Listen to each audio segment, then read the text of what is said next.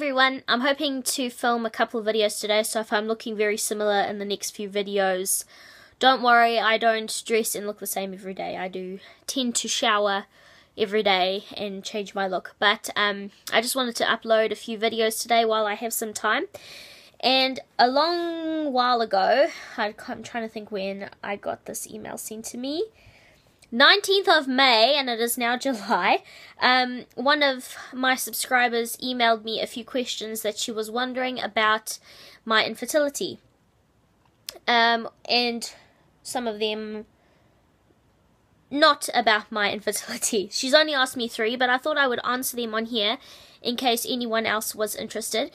And if you would like to ask me a question or questions about whatever, feel free to comment them below, and maybe I'll do another one of these question answer videos, or email me. So comment below or email me if you have any questions. So the first question she asked is, how many eggs will you implant? Or how many embryos will you implant? So here in New Zealand, because I'm under the age of 36, I think it is, 36, they will only let you implant 1 embryo at a time, because of the high rate of multiple pregnancies that usually occur. So they're trying to decrease that. So the younger women, you don't really get much of an option, I don't think, unless you have a high, what is it?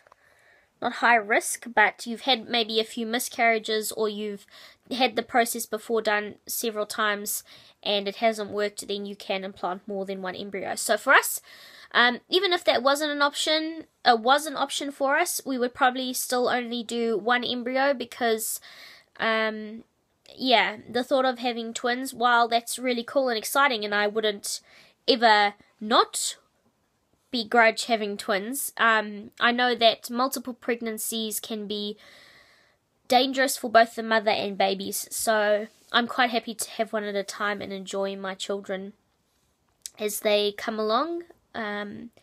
So yeah, we'd only be doing 1 at a time, because both we would choose to, but also because the government subsidy thing won't let us do more than 1 at a time.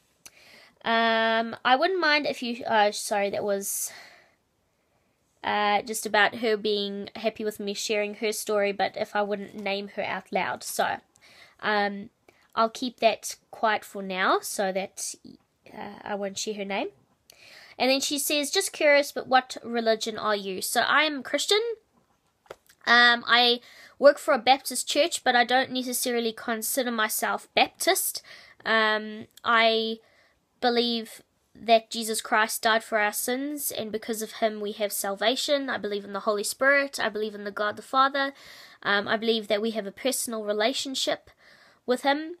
So I hope that answers your question. I don't really follow a denomination as such. I work for a denomination, but to me we're all believers. If you consider yourself a Christian, we're Christians, right? Okay. So that's pretty much it.